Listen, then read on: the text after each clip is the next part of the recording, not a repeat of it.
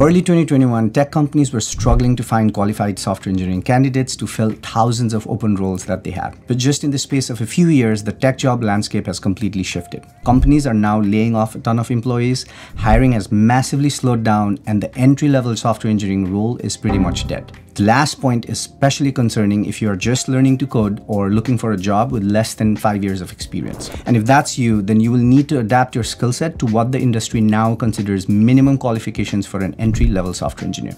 So in this video, I'll outline the things that you will need to do differently as a new software engineer in order to stay competitive in the evolving tech job market. All right, let's get started.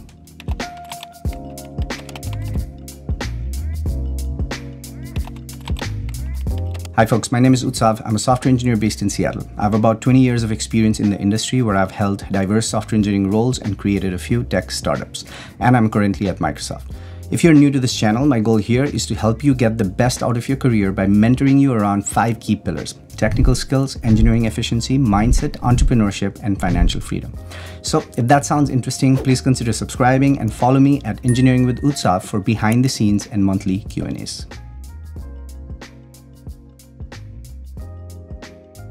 But there are a few reasons for this shift. First, course correction from the overinvestment on cloud growth that was primarily driven by COVID. Second, to shift engineering talents toward machine learning and AI.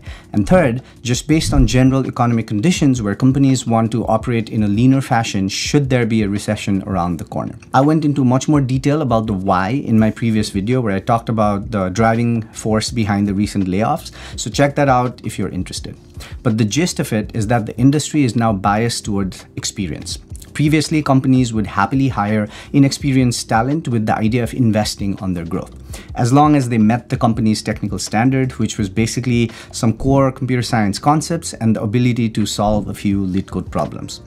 So you could essentially graduate college and immediately have a high-paying job with insane perks. Those days seem to be gone now, at least for the time being. You'd be lucky to find a job out of college right now. It's not that the jobs have completely vanished or the high salaries have gone down or the perks have been removed. They're all still there. They just have been reallocated towards talent with more experience. Given the economic conditions and the paradigm shifts, companies don't want to take risks right now. They want guarantees that generally come with experience. Not to mention, AI tools have gotten to a point where they can perform the duties of an intern or an entry-level college hire. And one senior engineer can easily do the job of multiple junior to mid-level software engineers. And senior engineers also come with more experience and maturity and can get started right away with minimal hand-holding. So that's where the market is. Delegate trivial work to AI and hire experienced engineers for more complex work. That saves the companies a lot of money and they can get away with hiring much less talent. The Netflix model has essentially made its way to the industry and now is becoming a new standard where they hire only senior engineers. So if you're studying computer science or someone with less than 5 years of experience looking for a job, what can you do to place yourself favorably in the current job market? It does seem like a chicken or the egg situation where companies are looking for experience, but you can't really get experience without getting a job first.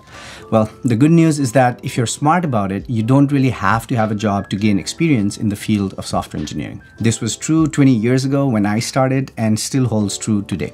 You just have to understand what expectations companies have from a new hire today and alter your learning or prep strategy based on that. And since tech companies are only hiring senior engineers right now, let's see what senior engineers actually bring to the table and try to reverse engineer some of the steps that you can follow to stand out, or dare I say, even appear like a senior engineer. In my opinion, there are 3 things that sets an experienced engineer apart from one that doesn't have much experience. Those 3 things are experience, scope, and alignment. So let's look at each of them individually. First up is experience. So how much experience does an experienced engineer have? Let me share my own numbers. I got my first job after my master's degree in January 2012. It's 2024 now, and I did take 1 year off in 2020. So that means that I've been working in the industry as a software engineer for about 11 years. I have had multiple developer jobs before that, and I started coding a long time before, but let's just say that it's officially 11 years. With a 40-hour work week, that is a total of 21,120 hours in the industry. Even if only 50% of that was related to software engineering, that's still about 10,000 hours, even without factoring any startups or my side projects. And the hours coincidentally reflect the 10,000-hour rule, which was first introduced by Ericsson in the 1990s and later popularized by Malcolm Gladwell in his book Outliers, where the gist is that you need about 10,000 hours of practice to master any skill. How accurate that number is, I don't know. And in any case, you will probably not be able to rack up 10,000 hours to get a job. But the concept itself is useful, because even if it's just 1,000 hours of experience, it's still better than 500. So my advice here is not to rest on your laurels. I'm sure all of you have academic projects and some past experience that you can call up during your interviews, which is normally just fine. But in today's market, that is clearly not enough, because even the few entry-level positions that are available are seeking for 3 to 5+ years of experience. So rack up those hours by getting hands-on experience. Gather a group of friends, come up with a concept, and build that into a fully fleshed out product. Work on the entire stack. Participate in open source projects to grow your presence and influence there. If you think that there's a tool or a feature missing, build it. Your experience hours don't have to be for a company. Every minute you work on any project improves your skills, and the more you do that, the more you start acting like a senior engineer. And that will show in your interviews. And yes, you can absolutely count on your own experience as work experience. So put every minute you have towards gaining valuable experience. The next thing that experienced engineers have is scope. While experience itself is great, it's not really effective if it's all over the place.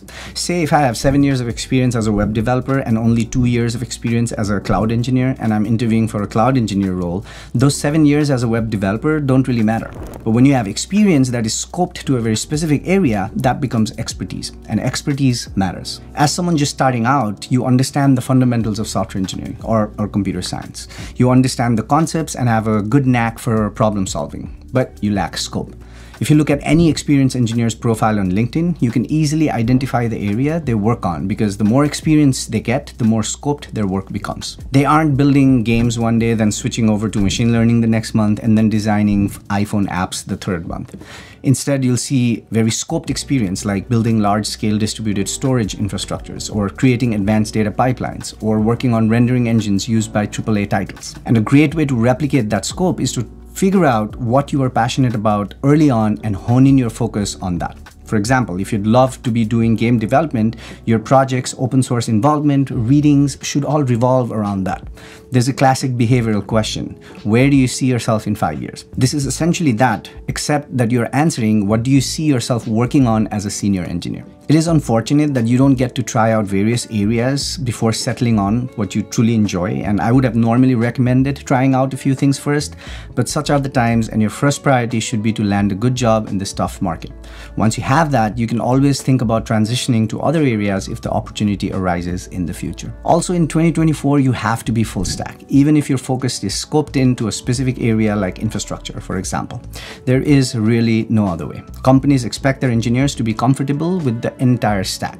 And if you need help with that, try Simply Learn. They have many great courses and boot camps, but the one that is relevant in this context is their full stack Java developer program, which can help you get familiar with languages and frameworks like Java, JavaScript, React, Spring Boot, Hibernate, JSP, and MongoDB. Java still ranks among the top 3 most sought after programming languages by hiring managers globally, so this is a very useful stack to have in your skill set. The course is 6 months long, fully online, taught by industry experts, and you will get hands-on industry experience through more than 20 relevant projects. The course also covers the fundamentals like data structures and algorithms, which you will need for your coding interviews. And if you have interest in distributed systems and want to understand some key concepts in system design, they also have an elective that covers reactive microservices. But you aren't limited to just this course. They have a wide array of other courses as well. For example, they also have machine learning, AI, and data science courses from some of the world's leading universities. So yeah, if you want to gain full stack engineering experience and go beyond just your college degree, visit the link in the description below to check out this course. Thanks to Simply Learn for sponsoring this video. The final thing that experienced engineers have is alignment. You don't hire a senior engineer that is a jack of all trades and hope that they will succeed. You hire senior engineers with very specific experience to solve a very specific problem. This is what I mean by alignment. In a general sense, alignment is just a function of matching interests. You have a very specific skill set that the company needs, and therefore you and the company are both in alignment. So how does that concern you? Well, the good news in the current market is that machine learning and artificial intelligence is a critical part of most tech companies' business strategies right now. So if you can build up that skill set, you will be in alignment with the market. A recent report from Indeed showed that job openings with Gen AI terms have gone up 500%. So even having a slight bias towards those areas in terms of your projects and prep will make you stand out more. Anything you work on, think of it from a machine learning angle. Can you automate it with supervised learning? Is the algorithm static, or can the heuristic adapt based on data? You can add machine learning and AI elements to pretty much any project without significantly altering the purpose or the outcome of that project. So look, times are tough and the market is heavily leaning towards hiring only senior engineers. Entry-level jobs are very scarce, and even the ones that pop up expect mid-level experience. And there's not much else you can do other than adapt to this new hiring trend.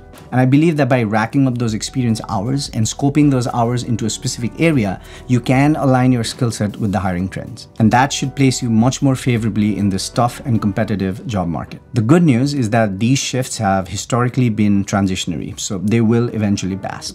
You will just need to be a bit more strategic up until then. And I hope that this video gave you a good start at that. Check out my top software engineering book recommendations for 2024, and also this other video where I explain the cause of recent layoffs and why you should stop worrying about them.